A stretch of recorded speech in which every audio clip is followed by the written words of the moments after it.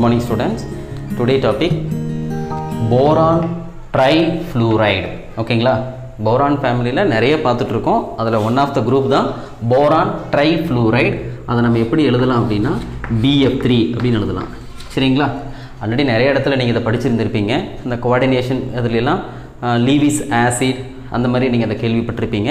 இப்போ அதோட ப்ரிப்ரேஷன் நம்ம பார்க்க போகிறோம். சரிங்களா, ரைட். ஃபஸ்ட்டு நீங்கள் என்ன எடுத்துக்கிறீங்க அப்படின்னா கால்சியம் ஃப்ளூரைடு அப்படிங்கக்கூடிய சப்ஸ்டன்ஸ், அதோட போரான் ட்ரை ஆக்சைடை சல்ஃபியூரிக் ஆசிடோட கம்பைன் பண்ணால் நமக்கு போரான் ட்ரை ஃப்ளூரைடு கிடைக்கும். ஒன் செகண்ட், கால்சியம் ஃப்ளூரைடு ஃப்ளோரஸ்பர் அப்படின்னு கூட சொல்லலாம். அதை போரான் ட்ரை ஆக்சைடு B2O3ஓட இந்த ரெண்டையுமே கம்பைன் பண்ணால் ரியாக்ட் பண்ணுறதுக்கு கண்டிப்பாக டெஃபினட்டாக ஒரு பவர்ஃபுல் ஆசிட் தேவை. தட் இஸ் சல்ஃபியூரிக் ஆசிடை நம்ம எடுத்துக்கிறோம். இந்த மூணுமே ரியாக்ட் பண்ணுறப்ப உனக்கு இந்த போரான் அப்படிங்கிறது நல்லா லிசன் பண்ணுங்கள், இது பாசிட்டிவ் சார்ஜ், தட் இஸ் இது நெகட்டிவ் சார்ஜ். ஓகேங்களா, that's next calcium positive charge, அப்போ ஃப்ளூரின் நெகட்டிவ் சார்ஜ்.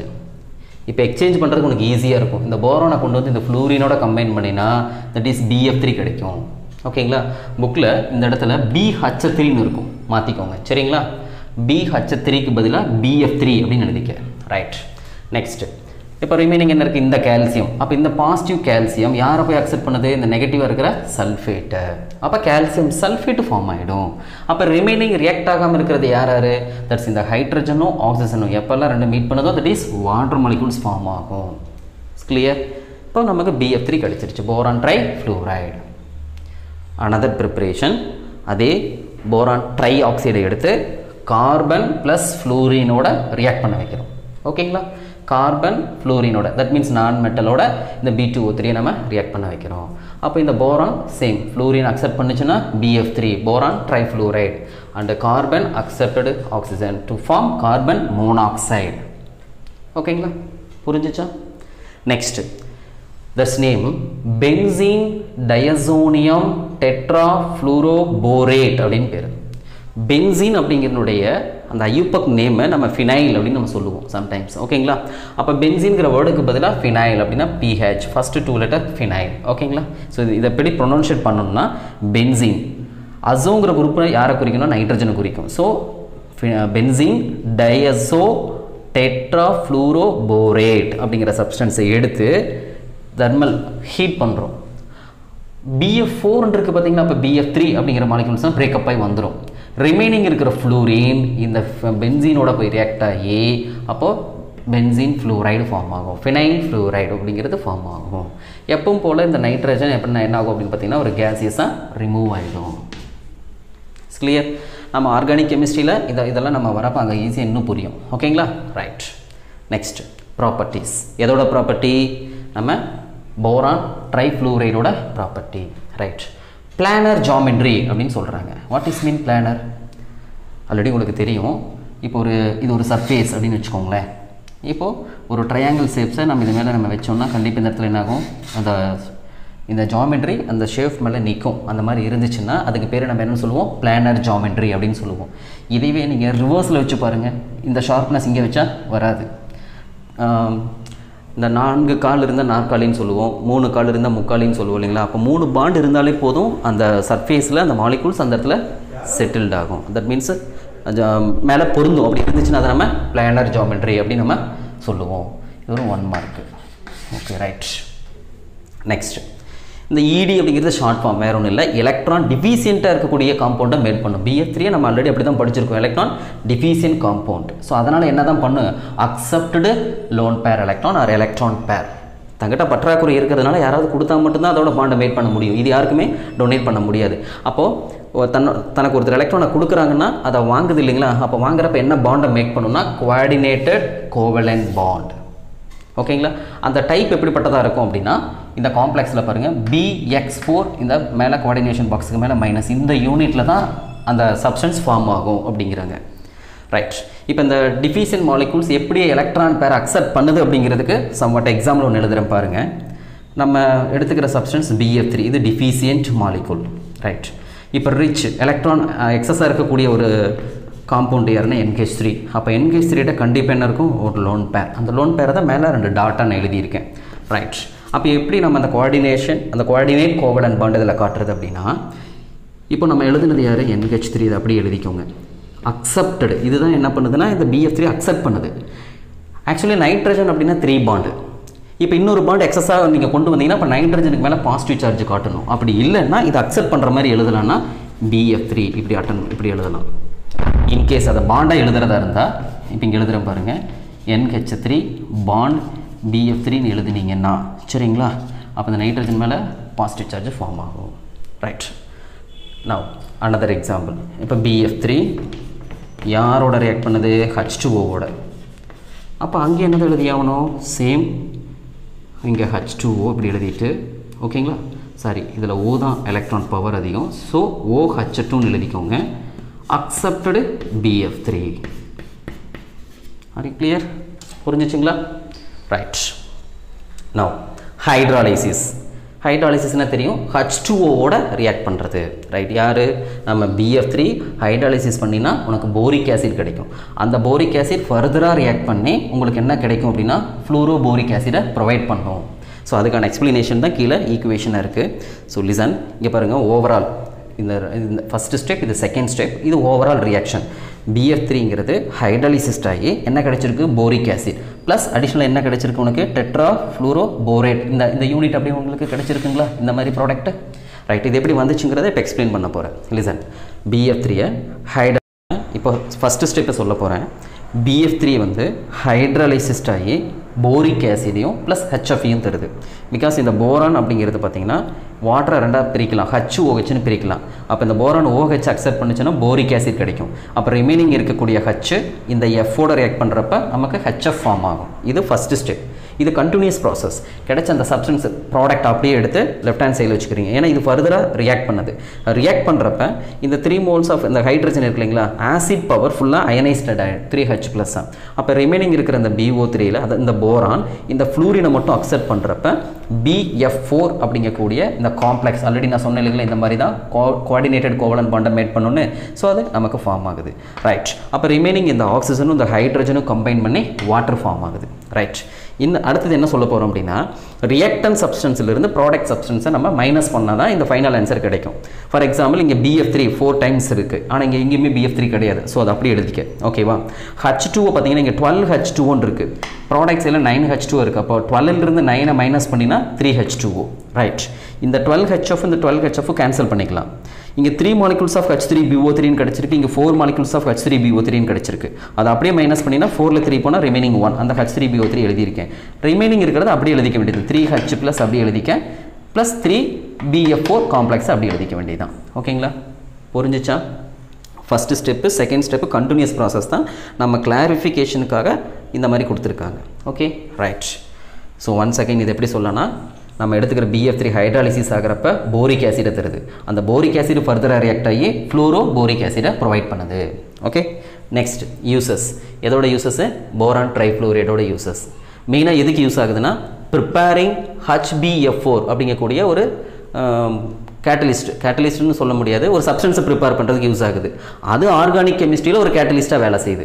இப்போ நம்ம ஒரு பெஸ்ட் ரிடியூசிங் ஏஜென்ட்னு யாரை சொல்லுவோம்னா, லித்தியம் அலுமினியம் ஹைட்ரைடு எல்லாம் கேள்விப்பட்டிருப்போம் இல்லையா, அந்த மாதிரி இதை ப்ரிப்பேர் பண்ணுறதுக்கு HbF4 ப்ரிப்பேர் பண்ணுறதுக்கு BF3 உனக்கு யூஸ்ஃபுல்லாக இருக்குது. இது என்னவா வேலை செய்யுதுன்னா, தட் இஸ் கேட்டலிஸ்ட்டாக ஒர்க் ஆகுது. ஓகேங்களா.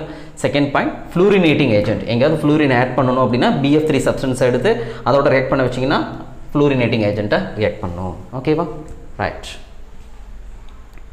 Friends, next டாபிக்கு aluminium chloride. ஓகேங்களா, AlCl3 இதுதான் அலுமினியம் குளோரைடு அப்படிங்கிற டாபிக்கு. இதனுடைய ப்ரிப்பரேஷன் பார்க்க போகிறோம். சரிங்களா. ப்ரிப்பரேஷனில் ஃபஸ்ட்டு நீ என்ன எடுத்துக்கிறேன்னா, மெட்டலாக அலுமினியத்தை எடுத்துக்கிற, அனதர் ஃபார்மேட்டு மெட்டல் ஹைட்ராக்சைடு எடுத்துக்கிறேன். ஓகேங்களா. ஒரு பியூரஸ்ட்டாக இருக்கக்கூடிய ஒரு அலுமினியத்தை மெட்டலை எடுத்து ஹைட்ரோக்ளோரிக் ஆசிடோடு நம்ம ரியாக்ட் பண்ண வைக்கிறோம். இதில் Al அப்படிங்கிறது பாசிட்டிவ் சார்ஜ், அப்போ H positive சார்ஜ்னா Cl negative charge. அப்போ இந்த Al இந்த Cl அக்செப்ட் பண்ணிவிட்டு AlCl3 கன்வெர்ட் ஆகிடும். Because அலுமினியத்தோட valency 3. So aluminium trichloride preparation கிடச்சிருச்சு. அப்போ H2 கேஸ் லிபரேட் பண்ணிவிடும். ஓகேங்களா, ரைட். எனி மெட்டல், எந்த மெட்டலாக இருந்தாலும் பார்த்தீங்கன்னா ஒரு ஹைட்ரோக்ளோரிக் ஆசிடோட ரியாக்ட் பண்ணுறப்ப ஹைட்ரஜன் கேஸை லிபரேட் பண்ணணும் அப்படிங்கிறத நீ லோயர் கிளாஸ்லேயே படிச்சிருப்பீங்க. Next one aluminium hydroxide. ஓகேவா, இந்த ஹைட்ராக்சைடு அந்த அலுமினியம் ஹைட்ராக்சைடை ஹைட்ரோக்ளோரிக் ஆசிடோட நம்ம ரியாக்ட் பண்ண வைக்கிறோம். சேம் அதே தான், இந்த Cl அக்செப்ட் பண்ணிவிட்டு AlCl3 கன்வெர்ட் ஆகிடும். இந்த H இந்த OH ரிசீவ் பண்ணிச்சுன்னா H2O ஃபார்ம் ஆகிடும். Okay right. இப்போ நம்ம பார்க்கக்கூடியது மெக்காஃபி ப்ராசஸ் அப்படின்னு பேர். ஓகேங்களா, இருக்கிறதுலே ரொம்ப இம்பார்ட்டண்ட்டான 2 மார்க் மெக்காஃபி ப்ராசஸ். இந்த ஃபஸ்ட்டு ஈக்குவேஷன் வரைக்கும் எழுதினாலே போதுமானது. 2 மார்க்கில் இம்பார்ட்டன்ட். எப்படி நம்ம ஆர்கானிக் கெமிஸ்ட்ரியில் நேமிங் ரியாக்ஷன் அப்படின்னு சொல்கிறோமோ அந்த மாதிரி இதெல்லாம் இதே நேமில் தான் வரும். மெக்காஃபி ப்ராசஸ்ன்னு எதை கேட்பாங்க 2 மார்க்கில். ரைட். இப்போ நம்ம எடுத்துக்க போகிறது அலுமினியம் ஆக்சைடு. அலுமினியம் கேள்விப்பட்டிருப்பீங்க, 10th நீ படிச்சிருக்க அலுமினியத்தினுடைய காம்பவுண்ட்ஸை, தட் இஸ் அலுமினா. அந்த அலுமினாவை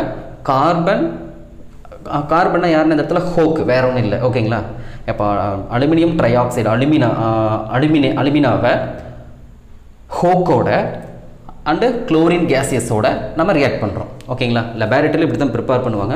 அந்த குளோரின் கேஸை இந்த ஹோக்கோடவும் ப்ளஸ் அலுமினாவோடவும் கம்பைன் பண்ணுறோம். அப்போ இந்த அலுமினியம் இந்த குளோரினோட ரியாக்ட் பண்ணி அலுமினியம் ட்ரைக்ளோரைடை ப்ரிப்பேர் பண்ணிடும். அப்போ ரிமைனிங் இருக்கிற அந்த கார்பன் ஆக்சிஜனும் சேர்ந்து கார்பன் டை ஆக்சைடை ப்ரொடியூஸ் பண்ணும்.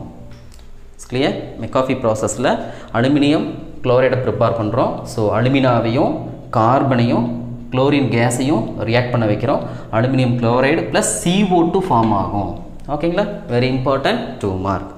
நெக்ஸ்ட் பியூரஸ்ட், அதாவது ஒரு மெட்டல் நேச்சரில் வெறும் அலுமினியத்தை எடுத்து அதுக்குள்ளே குளோரினை, இதுவும் இண்டஸ்ட்ரியல் ப்ரிப்ரேஷன். ஜென்ரலாக அலுமினியம் குளோரைடை இண்டஸ்ட்ரியில் இப்படி தான் ப்ரிப்பேர் பண்ணுவாங்க. இண்டஸ்ட்ரியல் ப்ரிப்பரேஷன் கேட்டால் நீ இதை தான் எழுதணும்.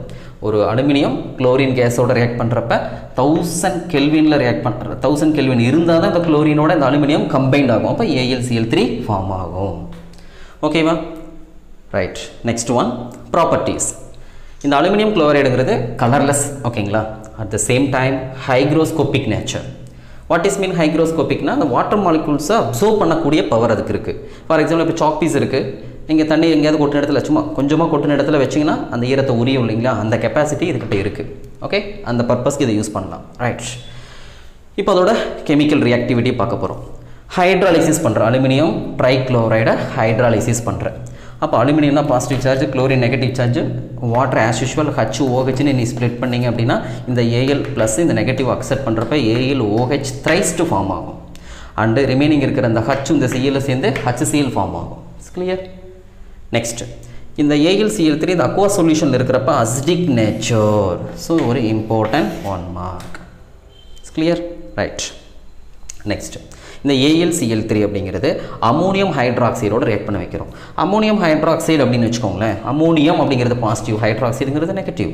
சேம் அப்போ aluminium positive, chlorine negative, plus minus exchange பண்ணு. அப்போ AlOH த்ரைஸ்டு அண்ட் NH4Cl, பிகாஸ் இந்த ரெண்டுக்குமே வேலன்சி 1 தான். அப்போ NH4Cl தான் ஃபார்ம் ஆகும். அலுமினியத்தோட வேலன்சி 3ங்கிறப்ப இங்கே 3ன்னு வரும். கிளியர்? இதெல்லாம் ரொம்ப simple equation. Next one aluminium குளோரைடை sodium ஹைட்ராக்சைடோட. ஓகேங்களா, அதாவது ஒரு ஆசிடோட ரியாக்ட் பண்ணுறப்ப H2 லிபரேட் பண்ண மாதிரி இந்த இடத்துல ஒரு பேஸோட ரியாக்ட் பண்ண வைக்கிறோம். ஆனால் இந்த பேஸோட ரியாக்ட் பண்ணுறப்ப நீ 10th அதை நீ படிச்சிருக்க சோடியம் அலுமினேட், மெட்டாலுமினேட் அப்படிங்கிற சப்ஸ்டன்ஸ் ஃபார்ம் ஆகும். அங்கே நீ 10th படிக்கிறப்பவே இது இம்பார்ட்டன்ட் 1 மார்க் தான். சரியா? ரைட். அப்போ என்ன ஃபார்ம் ஆகும்? NaAlO2. அப்போ ரிமைனிங் இருக்கிற OH ரெண்டுமே சேர்ந்து, தட் மீன்ஸ் எப்படி சொல்கிறேன்னா இந்த Na positive charge, chlorine negative charge ரெண்டு சேர்ந்து முதல்ல NaCl வெளியே எடுத்துடலாமா? ஸோ நமக்கு மெயின் ப்ராடக்ட்டே சோடியம் மெட்டாலுமினேட் ஃபார்ம் ஆகிடுதா? அப்போ ரிமைனிங் இந்த சப்ஸ்டன்ஸில் இருக்கக்கூடிய OH H எல்லாம் சேர்ந்து வாட்டர் ப்ரொடியூஸ் பண்ணும். ரைட். இந்த AlCl3 நம்ம லீவிஸ் ஆசிட்னு சொல்லி நிறைய இடத்துல படிச்சிருந்துருப்போம். ரைட். அப்போ அந்த லீவி ஆசிட் அமோனியாவோட ரியாக்ட் பண்ணுதுன்னு வச்சுக்கோங்களேன். அப்போ இந்த மாதிரியான ஒரு காம்ப்ளெக்ஸை தரும் அப்படிங்கிறத ஒரு பாயிண்டில் சொல்கிறாங்க.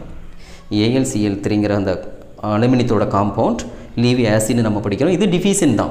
ஓகேங்களா, ஸோ NH3 அப்படிங்கிற சப்ஸ்டன்ஸோட ரியாக்ட் பண்ணிச்சுன்னா AlCl3.6NH3ங்கிற ஒரு ப்ராடக்டை தரும்.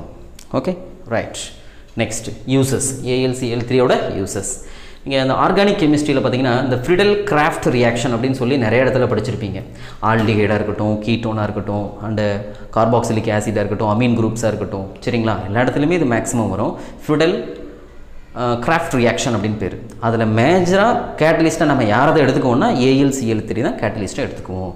ஸோ இந்த ரியாக்ஷனில் இந்த AlCl3 உனக்கு கேட்டலிஸ்ட்டாக ஒர்க் ஆகுது. ரைட். கேட்டலிஸ்ட்னு என்ன வேலை செய்யணும் உங்களுக்கு தெரியும். என்னது?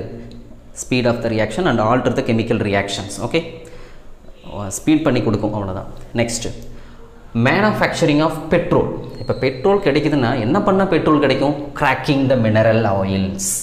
மினரல் ஆயில்ஸை எடுத்து கிராக்கிங் பண்ணிங்கன்னா பெட்ரோல் கிடைக்கும். அந்த பர்பஸில் AlCl3 வெரி யூஸ்ஃபுல்லாக இருக்குது. So manufacturing of petrol by cracking the mineral oils. Third point, manufacture of டைஸ்க்கு use ஆகுது, ட்ரக்ஸு அண்ட் பர்ஃப்யூம்ஸ்லாம் வெரி இம்பார்ட்டண்ட்டாக யூஸ் ஆகுது. ஓகே ரைட், ஒன் கிளான்ஸ் நல்லா பாருங்கள்.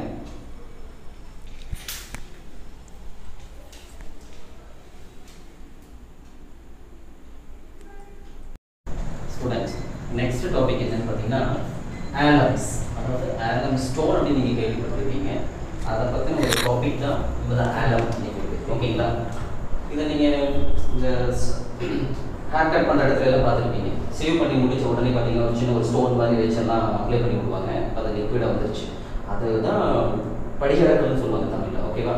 அதோட டாபிக் தான் நம்ம பார்க்க போகிறோம், ஆலம்ஸ் அப்படின்னு சொல்லி. ஓகேவா? வாட்டர் பியூரிஃபை பண்ணுற இடத்துல கூட இதை மேஜராக யூஸ் ஆகும். Right.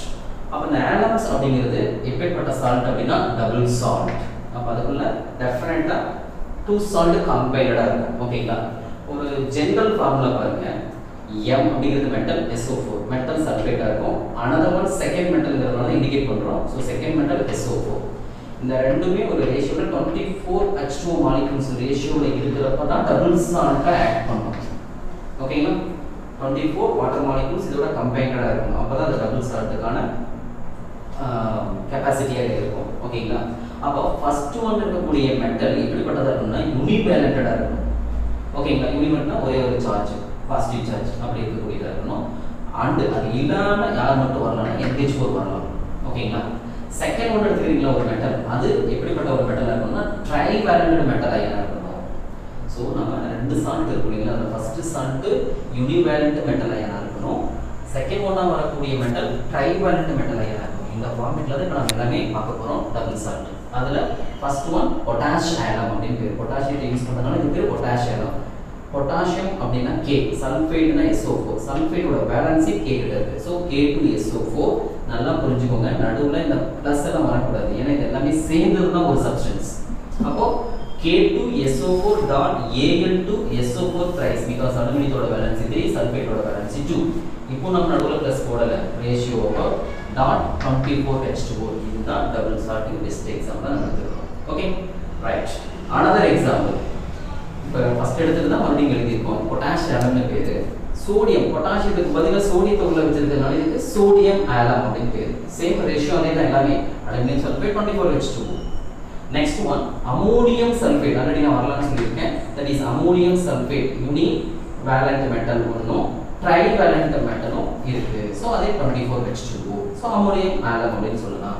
Next one chromium participate பண்ணுறதுனால குரோம் ஆலம் அப்படின்னு சொல்லலாம்.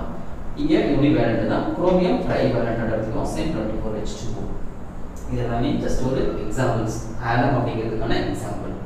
நெக்ஸ்ட் இந்த டபுள் சால்ட் இருக்கு இல்லைங்களா, இது எப்படிப்பட்டதாக இருக்குன்னா மோர் ஸ்டேபிளாக இருக்கும். எப்படின்னா ஹாட் வாட்டரில். ஓகேங்களா? கோல்டு வாட்டரில் இருக்கிறத விட ஹாட் வாட்டரில் மோர் ஸ்டேபிளாக இருக்கும்.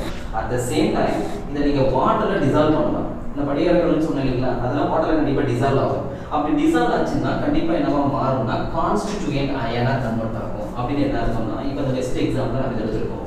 இப்போ நான் வாட்டரில் டிசால்வ் பண்ணேன்னா K + டிஸ்யூஷேட் ஆகும். அண்ட் SO4 என்னவா போகும், SO4 2- அயனைஸ்டட் ஆகிடும். அண்ட் அலுமினியம் அப்படின்னு எடுத்தீங்கன்னா என்னவா ஆகும், Al3+ அயனைஸ்டட் ஆகும். As usual சல்ஃபேட் SO4 2- ஆகிடும். ரைட். நெக்ஸ்ட் என்ன இருக்கு, வாட்டர் மாலிகூல்ஸ் தனியாக 24H2O மாலிகூல்ஸாகவே இப்படி தனித்தனியாக எல்லாமே செப்பரேட்டட் ஆகும், அயனைஸ்டட் ஆகும். அப்படி அயனைஸ்ட் ஆச்சு அப்படின்னா அதுக்கு அசிடிக் நேச்சர் பவர் வந்து. ஓகேங்களா? பொட்டாஷ் ஆலத்தை தான் அந்த காலத்துல எல்லாம் வாட்டர் பியூரிஃபை பண்ணுறதுக்கு யூஸ் பண்ணியிருக்காங்க. அது நம்ம எடுத்துக்கிற சப்ஸ்டன்ஸ் வாட்டரோட தான் ரியாக்ட் பண்ணுது. ஆக்சுவலி தண்ணி சுத்தப்படுத்துறதுக்கு தான் யூஸ் பண்ணுறோம். அது அந்த வாட்டரோட ரியாக்ட் பண்ணி அசிடிக் பவராக மாறிடுது. மீன்ஸ் pH சேஞ்ச் பண்ணுறதுனால இப்போ நம்ம வந்து ஆரோ வாட்டர் போயிட்டோம். இதை நம்ம ஜெனரலாக யூஸ் பண்ணுறது இல்லை. ஓகேவா? ரைட். புரிஞ்சுதுங்களா? வாட்டரில் டிசால்வ் ஆகும் அண்ட் கான்ஸ்டிடியூயன்ட் அயன் அப்படின்னா செப்பரேட்டட் ஆகிடும். டபுள் சால்ட்டாக இருக்கிறப்ப உங்களுக்கு டபுள் சால்ட்டுக்கான கேரக்டராக இருக்கும். வாட்டரை டிசால்வ் பண்ணிட்டீங்கன்னா அயனைஸ்ட் ஆகிறதுனால இப்போ அயனைஸ்டான சப்ஸ்டன்ஸ் வச்சுக்கோங்களேன். இதுக்குள்ள பொட்டாசியம் இருக்குன்னு செக் பண்ணால் ஆன்சர் பண்ணும். தண்ணியில் கரைச்சதுக்கப்புறம் சல்ஃபேட்டுக்கான டெஸ்ட் செஞ்சு பார்த்தாலும் ஆன்சர் பண்ணும். அலுமினியத்துக்கான டெஸ்ட் ஒர்க் அவுட் பண்ணி பார்த்தாலும் ஆன்சர் பண்ணும். பட் இப்படி சாலிட் நேச்சரா ஆலம் டபுள் சால்ட்டா இருக்கிறப்ப இண்டிவிஜுவலாக ஆக்ட் பண்ணாது. டபுள் சால்ட்டுக்கான கேரக்டரை மட்டும் தான் ஆன்சர் பண்ணணும். வாட்டரில் டிசால்வ் பண்ணால் மட்டும் தான் அதுக்கான இண்டிவிஜுவல் கேரக்டர் அதுதான் கான்ஸ்டிடியூயன்ட் அயான்ஸ் அப்படின்னு நம்ம சொல்கிறோம். ஓகேங்களா? ரைட். இப்போ ப்ரிப்பரேஷனுக்கு போகிறோம். மேலே சொன்னதை எப்படி ப்ரிப்பேர் பண்ணுறது. ரைட். இப்போ நம்ம எடுக்கிற சப்ஸ்டன்ஸோட பேர் பாருங்க. K2SO4.Al2SO4 thrice again 4Al OH thrice aluminium hydroxide ஃபார்மேட்ல இருக்கு. நம்ம ஃபர்ஸ்ட் எடுத்துக்கிட்ட ஃபார்முலாக்கு இதுக்கு டிஃபரன்ஸ் என்னன்னு பார்த்தீங்கன்னா அலுமினியம் சல்ஃபேட் இருக்கு. எக்ஸஸ் உள்ள இருக்கு அலுமினியம் ஹைட்ராக்சைடு. அப்ப இத தான் நம்ம ஆலம் ஸ்டோன் அப்படி சொல்றோம். நமக்கு தேவை பொட்டாசியம். அப்ப பொட்டாசியம் வேணும்னா உங்களுக்கு ரா மெட்டீரியல் என்ன வேணும்? ஆலம் ஸ்டோன் வேணும். அப்ப ஆலம் ஸ்டோனோட formula K2SO4 Al2SO4 thrice 4AlOH thrice. Okay. இப்போ இத நாம என்ன பண்றோம் அப்படினா excess of sulfuric acid ஓட நல்லா புரிஞ்சுக்கோ. excess of sulfuric acid ஓட நாம இத ரியாக்ட் பண்ண வைக்கிறோம். அப்போ இந்த ஹைட்ராக்சைடு பார்ட் இருக்குங்களா, இந்த ஹைட்ராக்சைடு பார்ட் இந்த சல்ஃபேட் இங்க எக்ஸ்சேஞ்ச் ஆயிடும். இந்த OH இங்க போயிட்டு தட் மீன்ஸ் அப்படியே எடுத்துக்க வேண்டாம். இந்த H OH சேர்ந்து வாட்டர் மாலிக்யூல்ஸ் எலிமினேட் ஆயிடும். அப்ப ரிமைனிங் இருக்கக்கூடிய சல்ஃபேட் உள்ள வந்துரும். அப்ப அலுமினியம் ஹைட்ராக்சைடு பார்ட் டோட்டலா உங்களுக்கு என்னவா மாறுது? அலுமினியம் சல்ஃபேட்டா மாறுது. புரியுதுங்களா?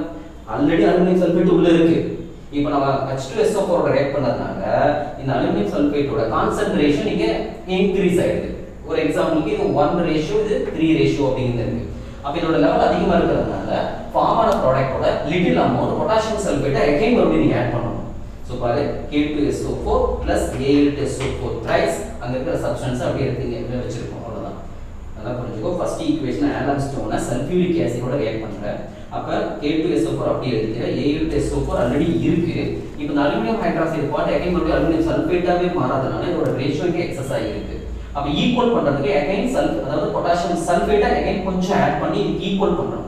அதுதான் இந்த ஸ்டெப். ஆட் பண்ணினா அத எல்லாத்தையும் ஆட் பண்ணா அந்த ரேஷியோ உங்களுக்கு என்னவா கிடைக்கும் அப்படினா பொட்டாசியமா கிடைக்கும். K2SO4.Al2SO4 thrice and 24H2 molecules are convert ஆயிடும். புரியுதுங்களா? ஒன்ஸ் சொல்லிருந்தேன். இது ஆலம் stone excess of sulfuric acid போட்டினா அலுமினியம் ஹைட்ராக்சைடு பார்ட் மட்டும் அலுமினியம் சல்ஃபேட்டா மாறுது. ஆல்ரெடி அலுமினியம் சல்ஃபேட் உள்ள இருக்கிறதுனால அதோட ரேஷியோ அதிகமா இருக்கு. அதை ஈக்குவல் பண்றதுக்கு லிட்டில் அமௌண்ட் பொட்டாசியம் சல்ஃபேட் உள்ள ஆட் பண்ணி கிறிஸ்டலைஸ் பண்ணினா ஆட்டோமேட்டிக்கா பொட்டாசியம் டபுள் சால்ட் உங்களுக்கு ஃபார்ம் ஆயிடும். Very very important 3 mark. ஈக்குவேஷனை கண்டிப்பா பேலன்ஸ் பண்ணணும். Okay right. நெக்ஸ்ட் இப்போ அதோட ப்ராப்பர்ட்டீஸ்க்கு போறோம்.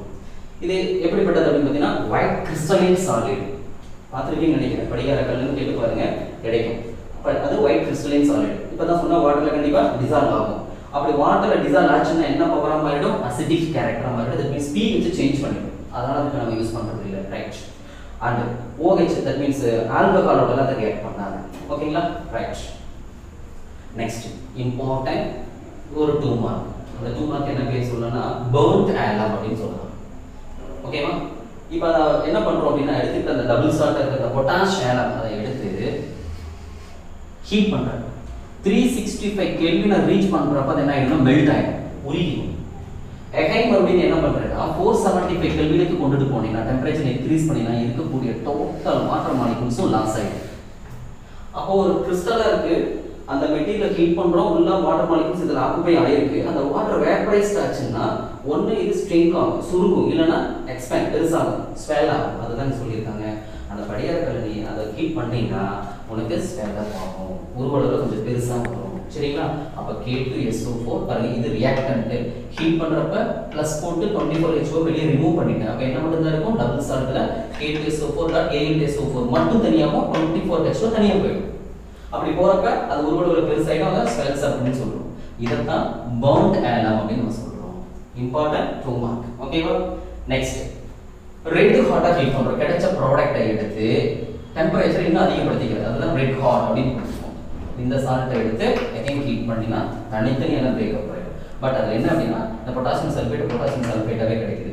இந்த அலுமினியம் சல்ஃபேட்ல இந்த SO4 ல இருந்து SO3 சல்ஃபர் ட்ரைஆக்சைடு ரிமூவ் ஆயிடும். அப்ப ரிமைனிங் அலுமினியாவா கன்வெர்ட் ஆயிடும், Al2O3 ஆ கன்வெர்ட் ஆயிடும். Clear? Right. Next chemical reaction ammonium ஹைட்ராக்சைடோட. சரிங்களா? இதுக்கு முன்னாடி burnt alum அப்படின்னு என்னன்னு பார்த்தோம். இப்போ அமோனியம் ஹைட்ராக்சைடோட இந்த டபுள் சால்ட் எப்படி ரியாக்ட் பண்ணுதுன்னு பார்க்குறோம். இந்த ammonium ஹைட்ராக்சைடில் அமோனியம்ங்கிறது positive charge, ஹைட்ராக்சைடுங்கிறது negative charge. ஓகேவா? ரைட். அப்போ இந்த பொட்டாசியம் சல்ஃபேட்டு தனி ஒரு சால்ட்டாக ஃபார்ம் ஆகிடும். கிளியர்? நெக்ஸ்ட் இந்த அமோனியம் அப்படிங்கிறது இங்கே அலுமினியம் சல்ஃபேட்டுக்குள்ளே இருக்கிற சல்ஃபேட்டோட கம்பைண்ட் ஆகி அதாவது அமோனியம் சல்ஃபேட்டை ஃபார்ம் ஆகிடும். கிளியர். நெக்ஸ்ட் இந்த வாட்டர் மாலிகுல்ஸ் அப்படியே 24H2Oவே ரிமூவ் பண்ணிடுது. அப்போ ரிமைனிங் அதில் என்ன இருக்குது? இந்த OH ப்ளஸ் இந்த அலுமினியம். இந்த அலுமினியம் இந்த OHஐ ரிசீவ் பண்ணிச்சுன்னா அலுமினியம் ஹைட்ராக்சைடை ஃபார்ம் ஆகும். கிளியர். ரைட். இப்போ நம்ம பார்க்க போகிறது யூசஸ் ஆஃப் ஆலம். சரிங்களா? மேலே இருக்கிற ஈக்குவேஷன் புரிஞ்சுதான் அமோனியம் ஹைட்ராக்சைடோட ரியாக்ட் பண்ணுறத ப்ளஸ் மைனஸ் சார்ஜஸில் காட்டியிருக்கேன். இதை தனியாக ரிமூவ் பண்ணிவிடு, வாட்டர் தனியாக ரிமூவ் பண்ணிவிடு, இந்த ரெண்டையும் எக்ஸ்சேஞ்ச் பண்ணு, அமோனியம் சல்ஃபேட் ஃபார்ம் ஆகும் அண்டு அலுமினியம் ஹைட்ராக்சைடு ஃபார்ம் ஆகும். Okay right. Next uses of aluminium. Purification of water. இதுக்கு முன்னாடியே சொன்னேன் இல்லைங்களா, வாட்டர் பியூரிஃபை பண்ணுற இடத்துல வெரி இம்பார்ட்டண்ட்டாக இருக்குது. And very important water proofing and textile. ஓகேங்களா, இதெல்லாம் 1 மார்க்குக்கு ரொம்ப இம்பார்ட்டன்ட். வாட்டர் ப்ரூஃபிங்னு தெரியல, இந்த ரெயின் கோட் ப்ரிப்பேர் பண்ணுற இடத்துல டெக்ஸ்டைல்ஸில் எல்லாத்துலேயுமே நமக்கு இந்த ஆலம் யூஸ்ஃபுல்லாக இருக்குது. டெக்ஸ்டைல் வந்தாலே கண்டிப்பாக என்ன வரும்? Dyeing and paper, leather turning industries. இந்த லெதர்னு தெரியும் இல்லையா, தோலெல்லாம் ரொம்ப கெட்டிப்படுத்தக்கூடிய எல்லா ப்ராசஸ்லையுமே குரோமியம் சால்ட் அப்படி இல்லைன்னா இந்த பொட்டாஷ் ஆலத்தை யூஸ் பண்ணுவாங்க ஹார்டனிங் பர்பஸ்க்காக. Okay right. Next employed as a ஸ்டெப்டிக் agent. அப்படின்னு என்னென்னா, இப்போ கையில் நம்ம வந்து பிளேடு பட்டுருச்சுன்னு வச்சுக்கோங்களேன், ரத்தம் வரும். அந்த ரத்தம் வரப்போ இந்த ஆலம் ஸ்டோன் வீட்டில் இருந்துச்சுன்னா சும்மா எடுத்து பக்கத்தில் வச்சிங்கனாலே போதும், அந்த வரக்கூடிய அந்த பிளட்டை அரெஸ்ட் பண்ணிவிடும். மேஜராக இருக்கிறதையெல்லாம் பண்ணாதுப்பா, சும்மா சின்ன சின்ன கத்தி காயங்கள்லாம் பட்டுச்சு, ரத்த சராய்ப்பெல்லாம் வந்துச்சுன்னா அந்த இடத்துல இந்த பொட்டாஷ் ஆலத்தை வச்சேன் அப்படின்னா அதை என்ன பண்ணிவிடும்னா அரெஸ்ட் பண்ணிவிடும். சரியா? அதுக்கு அது யூஸ் ஆகுது. Okay, first point water purify பண்ண and water proofing, textiles, dyeing, paper, leather turning and ஸ்டெப்டிக் agent for arresting bleeding. ஓகேவா? ரைட்.